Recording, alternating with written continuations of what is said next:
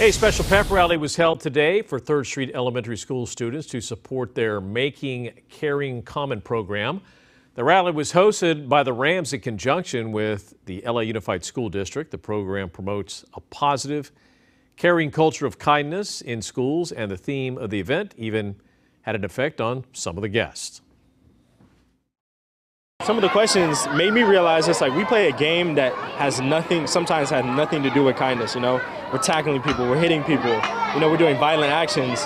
But in essence, it kind of humbles you in the sense that to be kind goes so far.